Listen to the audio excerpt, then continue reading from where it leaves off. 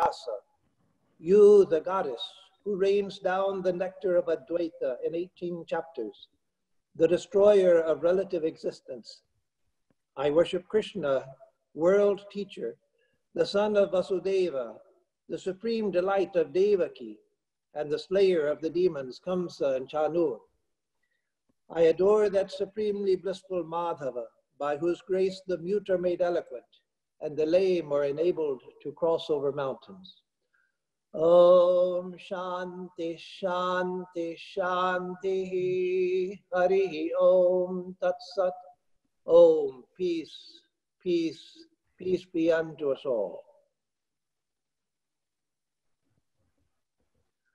So greetings to everyone, and we will begin today where I left off last time.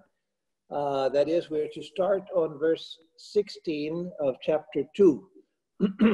And let me just mention it, not that it's important, but just because some people would want to know that I'm changing the editions of the Gita that I'm working from. It doesn't matter what edition you have, because I will translate each verse, and then the only difference it will make is that I read an English translation after I have translated and discussed the verse. And so now I'm going to be reading from Swami Atmarupanandaji's Gita and Sridhara's commentary. I have been using Madhusudana's commentary by Swami Gambhirananda, and I will continue to use that for interpreting the Gita, basically.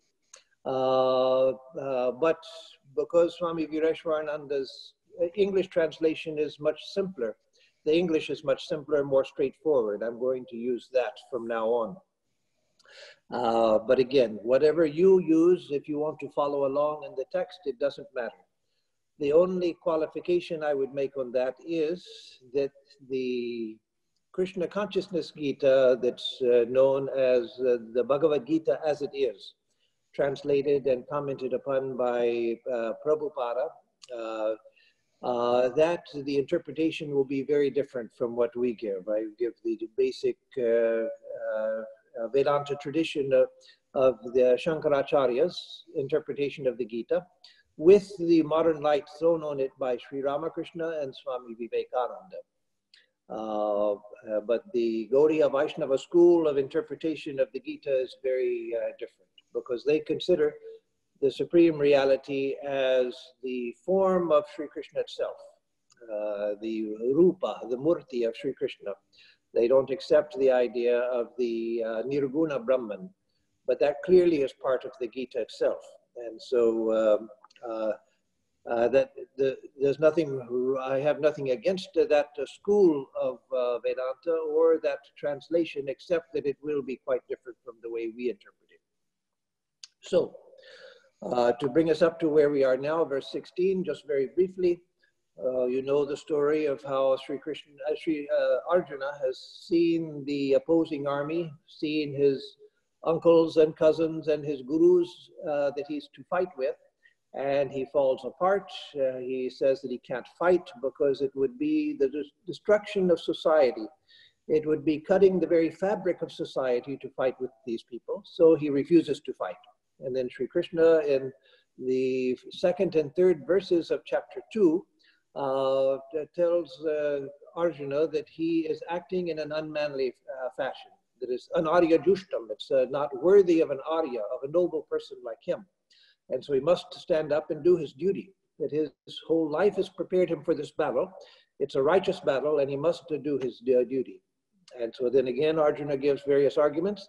And last time we began on verse 11, which is where Shankaracharya begins his tradition, his commentary on the Gita. He doesn't make any commentary on the first chapter or the first 10 verses of the second chapter. He only begins on verse 11 of chapter 2, where Sri Krishna begins to teach Arjuna. And as I said last time, Sri Krishna begins by teaching Arjuna the nature of the divine self.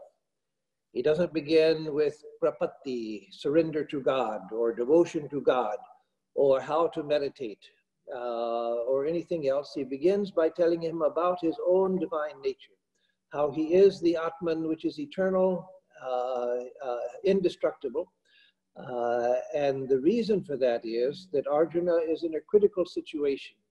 He's in a life and death situation where he has lost all of his courage, all of his self-composure, his mental balance is completely undone.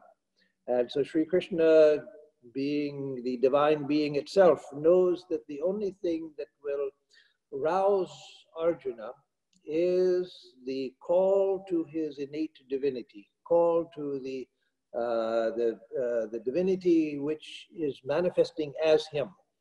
And so just as Swami Vivekananda in the modern times, he went around the world teaching about the Atman. Even when he taught devotion, which he did, he would put it on the basis of non-dualism.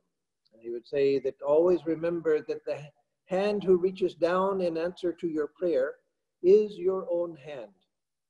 Not this hand, the hand of the higher self, the hand of the Paramatman, which we are. And so that is getting across the idea that there's no difference between you and the Supreme Self. God is not somewhere outside of you that is sitting somewhere ignoring you when you're in trouble, and then you pray, and then God says, well, I guess I better help them out. And so then comes and helps you. No, God is your own higher self. In the Gita, you find that Sri Krishna goes, in this second chapter, he speaks mainly from the standpoint of the Atman. But in future chapters, especially 7 through 12, and even beyond that, 7 through 18, he keeps going between the appeal to the Atman and Ishvara, God. Because in non-dualistic Vedanta, Advaita Vedanta, there is not the radical distinction between the inner self, our own self, and the divine self. No, we are not Ishvara, but Ishvara is Brahman and we also are Brahman. And so we don't make the sun rise or make the sun set. We don't control the destiny of all beings, but we are the same infinite Brahman that Ishvara is. And so in Brahman, we are one with Ishvara. In manifestation, we have small, very limited power. God has infinite power. We have a tiny bit of knowledge. God has infinite knowledge. But in reality, in Brahman, we are both one. And so that is the reason why in the Gita, Sri Krishna keeps going from appealing to the Atman to appealing to Ishvara, because going back and forth is not the contradiction which it would seem to be. So we come to verse 16 in chapter 2, which says, Nasato vidyate bhavo na bhavo vidyate sataha ubhayor api drishtontas tvanayos tattvadarshibhihi. So this says, Nasato vidyate bhavo, that of the non-existent, asato, of the non-existent, bhavo nasti. There is no bhava.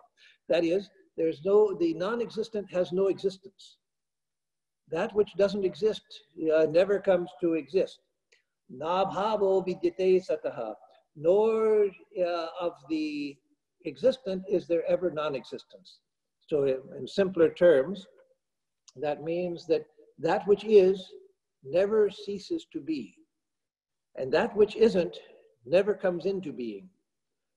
Now, you know that in Christian theology, one of the basic ideas in Christian theology is ex nihilo creation, that God created the universe out of nothing. Now, Vedanta says that that's impossible. Why? Because out of nothing, you get nothing. You can't get something out of nothing. Nothing means it doesn't exist. And suddenly something exists. Where did it come from? It must have been in another form before its present manifestation. When a child comes into this world, is given birth, then it looks like a new creation. The child has just come, but no, it's not a new creation. Neither the physical material, which was pre-existent, forming the body and the mind of the child, nor the Atman, the self, Those of you who have had children, or those of you who don't have children but had brothers and sisters, know how little children always are curious about, Mommy, where was I before I was born? And mother may say, well, you were in my tummy. I said, well, where was I before that? They want to know what their previous existence was. They can't believe that they never existed. Nobody can believe that they never exist. And that's why we have this contradictory idea that I'm never going to die. In reality, you are never going to die. And so this idea that everybody has, we think that we see people dying all around us, as Yudhishthira says in the Mahabharata. The strangest thing in the world is we see people dying all around us, but we think that we will never die. Well, that's because we have an intuition of the eternal nature of the self. We just misapply it to the body and think this is never going to die. I'm never going to die means this body is never going to die. But of course we know when we think about it that we will, this body will die, but we won't die. We existed before birth. We will exist after death, because nasato vidyate bhavo, na bhavo vidyate sata. That which doesn't exist never comes into existence. And that which exists never goes out of existence. So why is Sri Krishna teaching this to Arjuna? Because Arjuna is undone at the idea of killing and being killed. He's undone by the idea that he has to enter into battle and fight with his kinsmen and his gurus. And so the idea of killing them has made him fall apart. Luckily, most of us never have to face that situation. And may we never have to face that situation. But Arjuna did. So the lesson of the Gita is not that you can kill somebody and it doesn't matter because they're going to be eternal anyway. No, the lesson of the Gita is that we never die. We never die, nor does anyone die. And so when death comes to the body, that's not the tragedy it looks like. We feel sad, as I think I explained last time, or maybe it was in the class here, I forget which. But we feel sad because we have lost a dear one, that, whose company we love. But for the person who has passed away, there's no sadness. We weep to think that, oh, this young person died before they could experience high school graduation. They couldn't go to college. The beautiful wedding that would have happened for them, and the future career, and all of these things. That's from our standpoint. From the soul that passes away, whether they pass away young or middle-aged or old, it's like waking up from a dream. When you wake up from a dream, you don't think, oh my goodness, I lost that beautiful house I had in the dream. What am I going to do now? I'm so sad, I'm so sad. No, you realize that was a dream. I awakened and now I move on. And so when we pass away, excuse me, we wake up from this dream, but unless we're illumined, we wake up into another dream. We go from dream to dream. So all of this that we see disappears and something else appears. A new life appears to us, a new existence, a new world appears to us. But for the departed, there's nothing to grieve over. As Sri Krishna said in the 11th verse, which we took last time, Ashochanan vashochastvam prajnavadamscha bhashase. You're grieving for those who shouldn't be grieved over. The wise never grieve over anyone, because they realize the eternity of the soul, and death is just a change of form. And so the non-existent never comes into being, the existent never goes out of being. Ubhayorapi drishtontas tvanayos tattvadarshibhihi. Those who know the truth, tattvadarshis, those who know the truth, they know this truth about both, about non-existence and about existence. And so the running translation is, the unreal has no existence, and the real has no non-existence. The conclusion about both these has been seen by the knowers of truth. The knowers of truth have seen the conclusion of both existence and non-existence. What does non-existence mean? It means that it is not. So non-existence is a word that we use to indicate something which doesn't exist at all.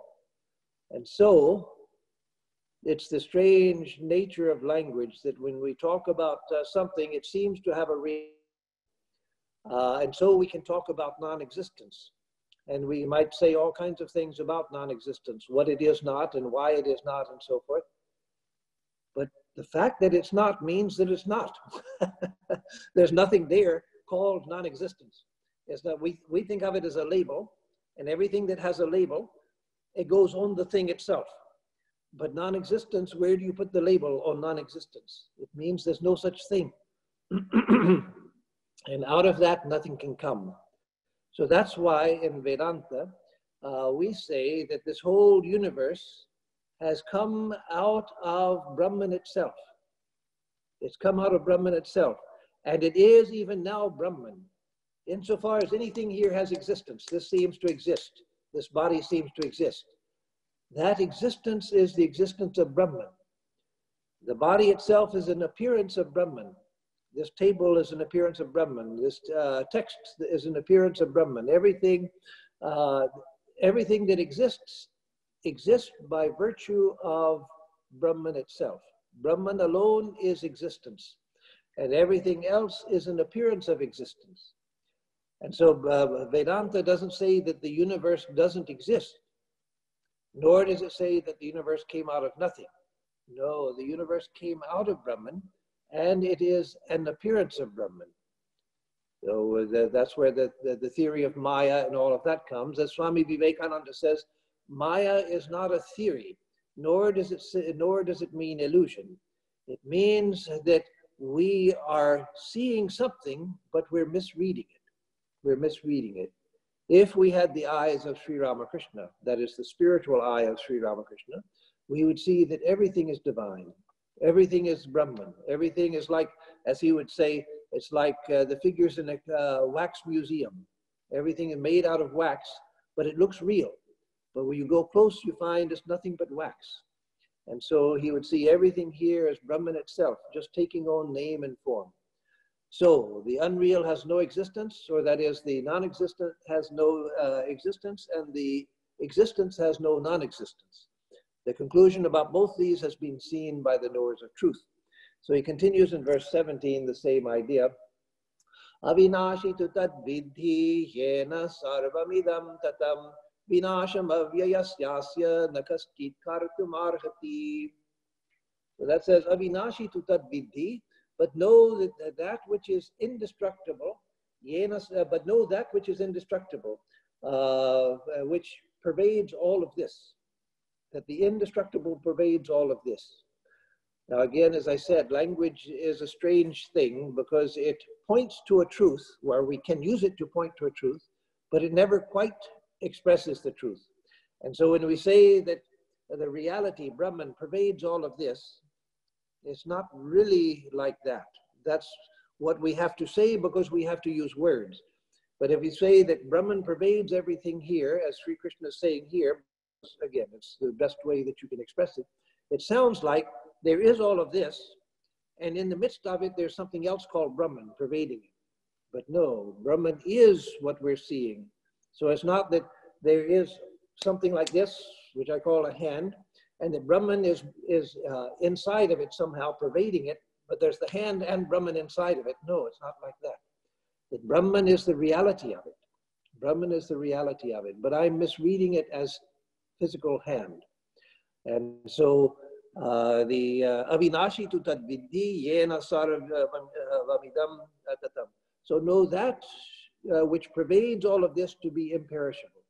So the reality which appears as all of this is imperishable, avinashi. It can't be destroyed. Vinasham avyayasya nakasti kartumarhati. No one can destroy the indestructible. No one can destroy that which is indestructible. And reality is indestructible. Everything else is just changing of forms, changing of forms, changing of appearances. But the reality, which, as Sri Krishna says, is pervading all of this, which is manifesting as this, which is appearing as all of this, that is never destroyed. So like the conservation of matter, the conservation of energy, there is the conservation of reality. Reality never changes. Reality never disappears. Only the form changes. Like if you have a piece of clay, you can mold it into various shapes, but you still have the same clay. You can make all kinds of things out of a piece of clay, an infinite variety of forms you can mold out of it, but it's still, the clay is still there, no matter what form you give to it.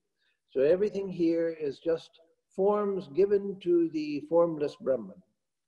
So, but know that by which all this is pervaded to be imperishable. Avinashi tu tadvidhi. No one can bring about the destruction of this immutable principle. So Brahman, no one can destroy. The Atman, no one can destroy. That which is, no one can destroy, because that which is never comes to non-existence, as that which does not exist never comes into existence. As I was saying in language, language many times fools us into thinking that things are different from the way they actually are. And the same can be said in mathematics. You know, the ancient Greeks and Romans and Egyptians, they had no concept of zero because they understood zero to mean nothing, and nothing doesn't exist. And so that which doesn't exist, well, why do you even have a concept of it? It doesn't exist. And so as far as that went, they were correct. That was a good insight. But in mathematics, zero is extremely useful. And so in India, they discovered the concept of zero. And the Mayan Indians in Central America also discovered zero. And that the zero is extremely useful. And so you find negative numbers and irrational numbers and so many things we use which don't actually correspond to things, but which are extremely useful in the understanding of the world of things. Therefore, we use such things all of the time in mathematics and physics and in engineering, so many different fields. So, again, the idea is that the indestructible can never be destroyed, and that indestructible is what we are. Our misery comes from identifying with the things about ourselves that are always changing. But if we can learn to identify with consciousness, the light which illuminates all my experience, which is really what I am, I don't lose anything by identifying with consciousness. I gain everything. If I can identify with that, then I find that no change is a threat to me. So then we go on to verse 18, which says, Andavanta ime deha nityas yokta sharirinaha anashino prameyasya tasmat yudhyasva bharata. So here he says, Antavanti ime deha. These bodies, they have a beginning and an end. These bodies actually it's just antavantas, antavat. They have an end. These bodies have an end. Your body, O Arjuna, the body of all of these soldiers, my body, all of these bodies have an end. They're andavanta. Nityas yokta sharirinaha. But the one dwelling in the body is nitya, is eternal. The one dwelling within the body is eternal, has no death. And so it's sharirina, sharirin, the one dwelling within a sharira, within a body, is eternal. Anashino aprameyasya. It's eternal, anashino aprameyasva. It's immeasurable, it can't be measured. So this which dwells within the body, that which you are, that which I am, that is indestructible, it's immeasurable. Tasmad yudhyasva bharata. Therefore fight, O Arjuna. Therefore fight. So again, remember that the context that Sri Krishna sees that Arjuna has come undone because he's afraid of the battle with he's not afraid, not afraid of death for himself, because he's a great heroic warrior. He's been trained as a great heroic warrior. So it's not that he's a coward. The problem is that he's afraid of killing others and therefore being the cause of the destruction of society, and the misery that will come to him knowing that he has killed his own kinsmen and his own respected teachers. And so Sri Krishna is telling him that no, that which dwells within the body of each one of us, that which we are, that is anashi. And it is nitya. It's avinashi, it's without destruction, and it's nitya, that is, it's eternal. So the running translation is, these bodies of the eternal, imperishable, immeasurable, embodied self are said to have an end. So the imperishable, the self within the body is imperishable, but the bodies have an end. Therefore, fight, O descendant of Bharata. Excuse me.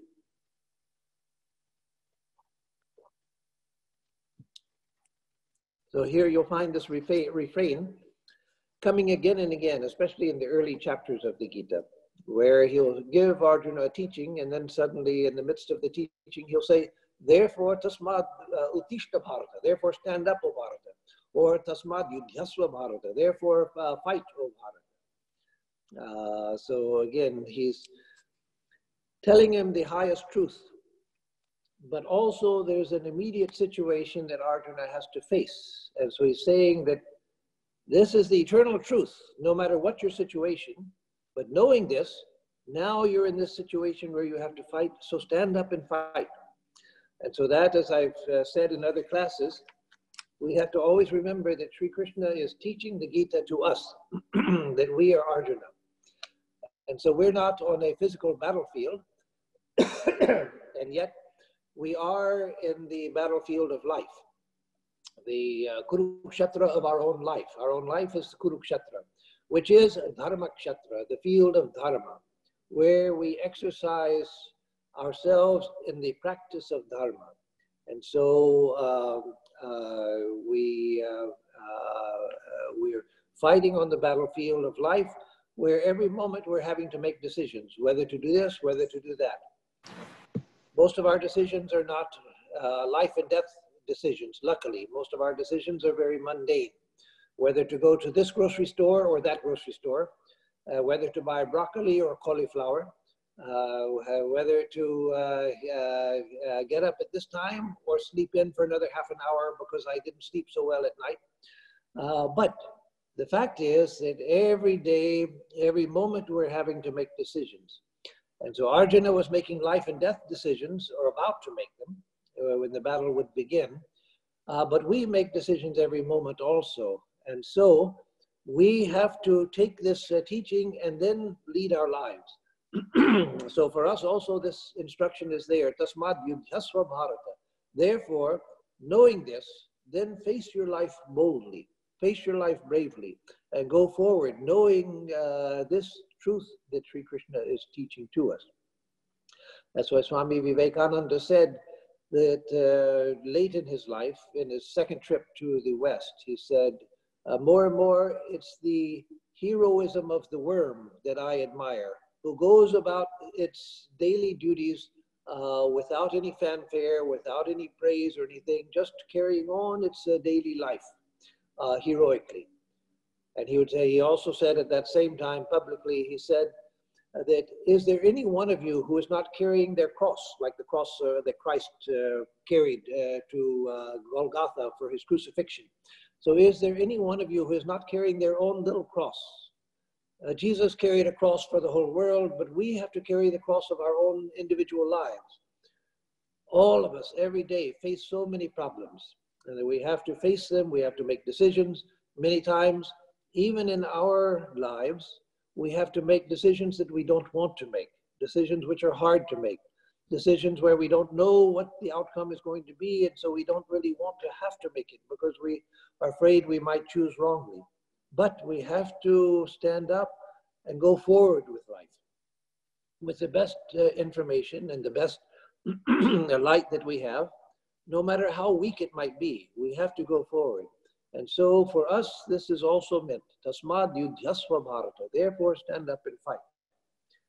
So then verse 19, he says, Yaenam vetti hantaram yaschainam manyate hatam ubhau tau navijanito nayam hanti na hanyate. So this is a verse which is shared with minor change with the Katha Upanishad. Several verses in the Gita and the Katha Upanishad are common. And this is one of them. So, Yaenam vetti hantaram, one who thinks that this, the self, you, when he says this, enam, this, he means you. You are the self. And so one who thinks that this self is the killer, hantaram, yaschainam manyate hatam, or one who thinks that this is killed, meaning that which I am. When I say I, right now I think of Swami Atmarupanandaji, the body-mind complex, born at such and such a place on such and such a date and so many years old, with this personal history. No, that's all ignorance. Eventually, when I say I, then the idea of the Atman should come.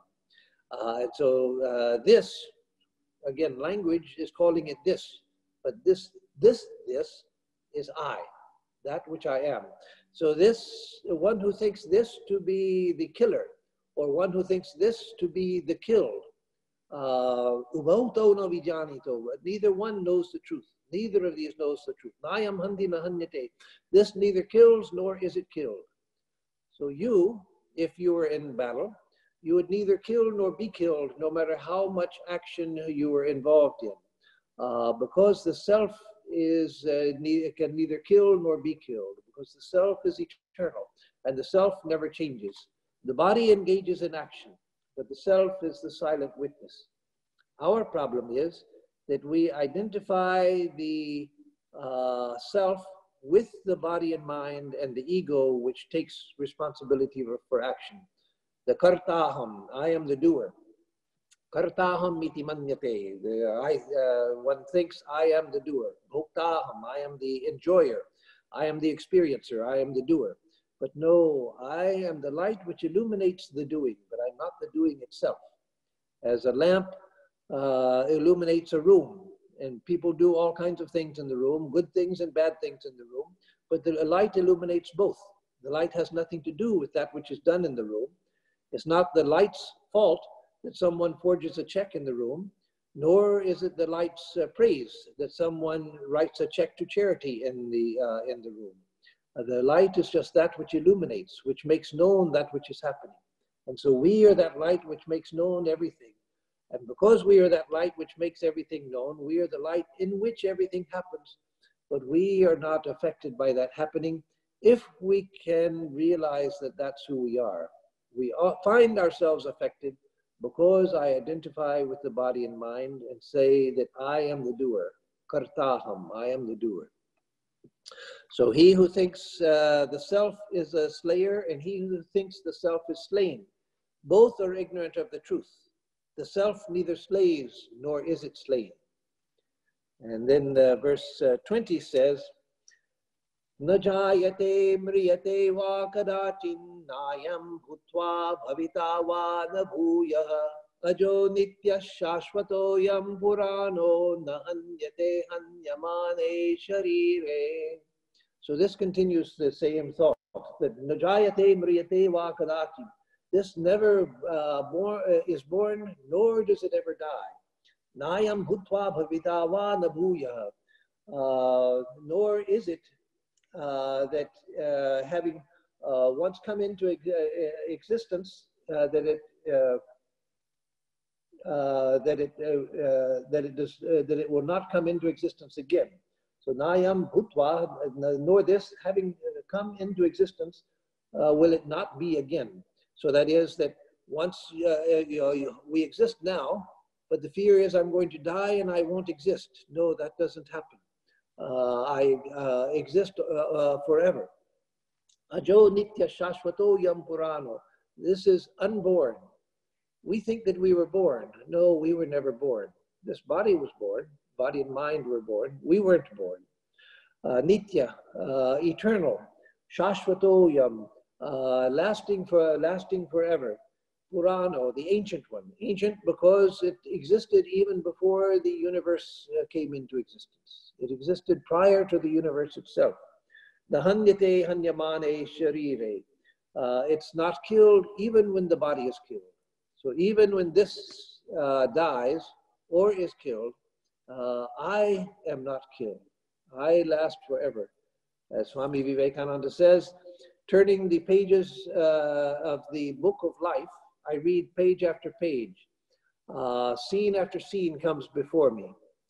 Now, in Swamiji's time, they had Edison had just invented the movie camera, but it was not. They weren't making movies yet, and so Swamiji didn't have the facility of that, or didn't have the advantage of that analogy. But that's a better analogy even than the book.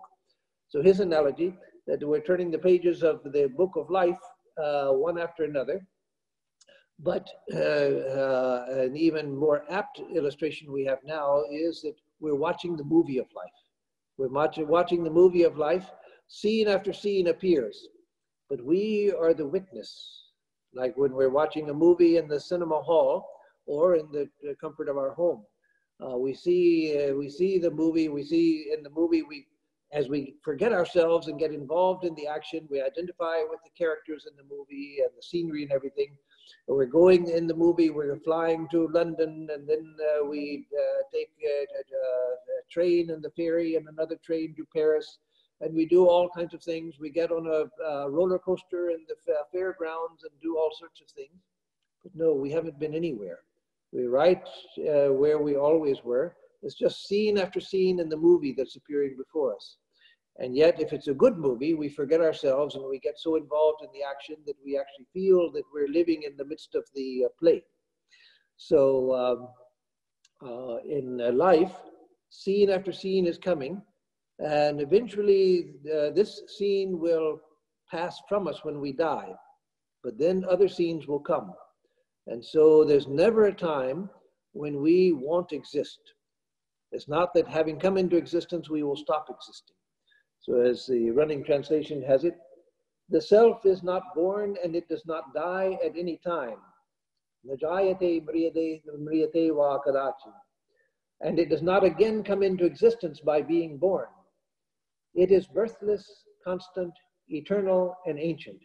It is not slain when the body is slain. So it does not come into existence again by being born. No, it was already existent. And it's birthless, constant, eternal, and ancient, not slain when the body is slain. So again, Sri Krishna is teaching this to Arjuna because he's on the battlefield. So this is the teaching that Arjuna was in need of so that he could do his duty. And 21 continues, Veda vinashinam nityam yaenam majamavyayam katham sa purusha partha kam ghatayati hantikam. Veda avinashinam nityam yaenam ajamavyayam. As often in Sanskrit, you have to start at the end to work back in English. So katham sa purusha partha kam ghatayati hantikam. How, O Partha, O Arjuna, can that self, can that being, that Purusha, that self, kill or be killed? How can it be kill or be killed?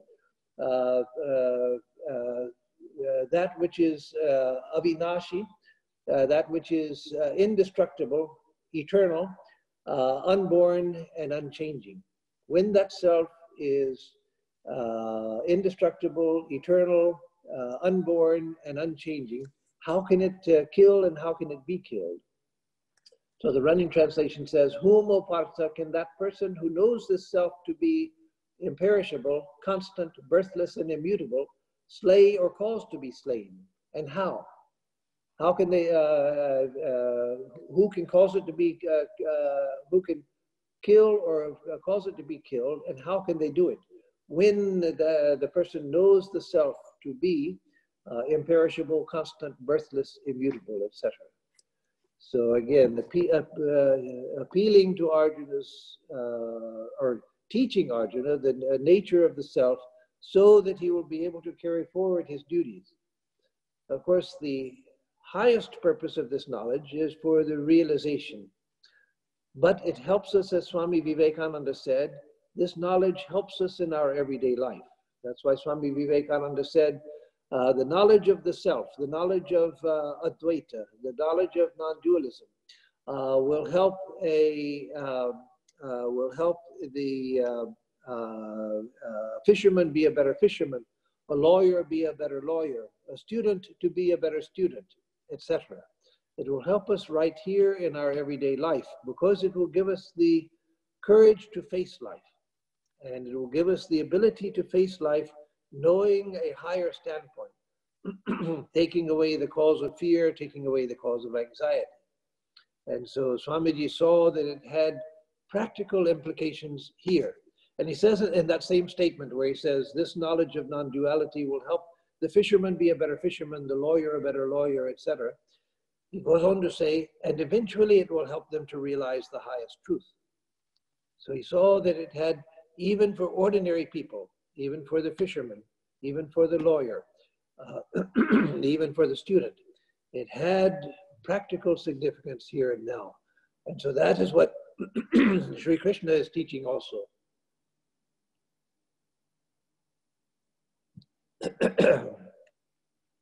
The Sri Krishna of Vrindavan is Sri Ramakrishna, or Sri Ramakrishna is the Krishna of Vrindavan, who played his divine play. And Swami Vivekananda is the Krishna of Kurukshetra. You see that the same Sri Krishna had the play in Vrindavan, and he also was the teacher on the battlefield of Kurukshetra.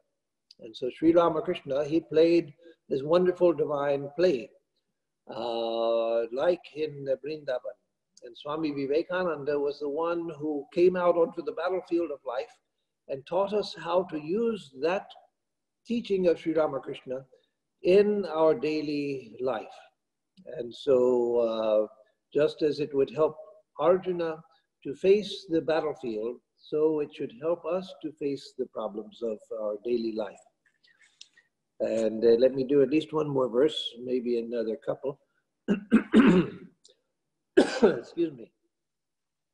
Verse 22 says, Vasamsi jirnani yatha vihaya navani grihnati naro parani tatha sharirani vihaya jirnan yanyani sanyati navani dehi.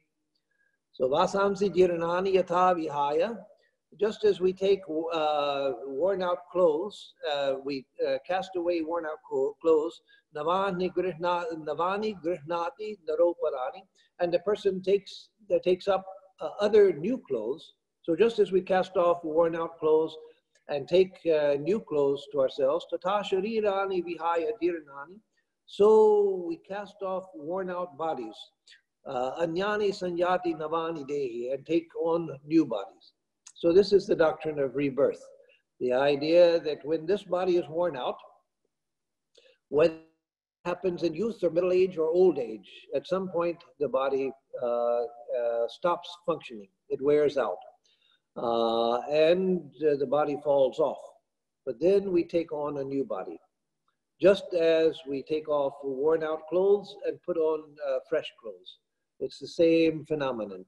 So just as a person gives up worn out clothes and puts on other new ones, even so does the embodied self give up decrepit bodies and enter other new ones. So again, just as we don't weep when we have to change clothes, we realize that those clothes have worn out or they're dirty and need to be cleaned, whichever way.